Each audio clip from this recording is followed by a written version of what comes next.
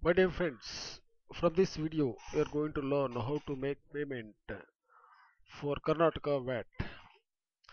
First step is go to google.com, type here as I mentioned in the screen KVAT e-payment, then click here. Then you can able to see this screen. Just you select this proceed anyway. After that you can be able to see this screen. You have to select this one, that is KVAT value added tax. Click on this. Then after that, step number 5. Here you have to enter your TIN number. Enter your TIN number. Just click it.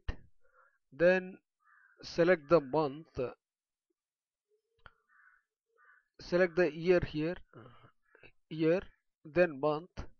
Then enter the amount here.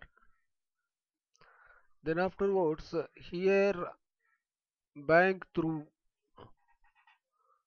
select your bank. Here there are so many options, 10 to 15 banks. Select your bank. Here I have selected Axis Bank. Then click next. After that, step number 6, the details what you have maintained, the tin number and company name, everything will display here. Just you go through and check whether it is correct or not.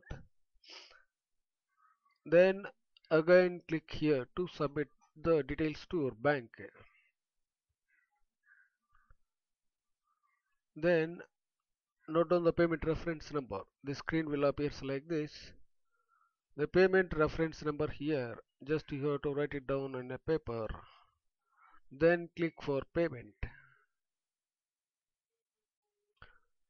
The last step is fill the net banking account details.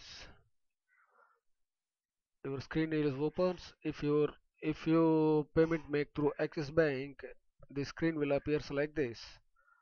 Enter the your login details, then retail login.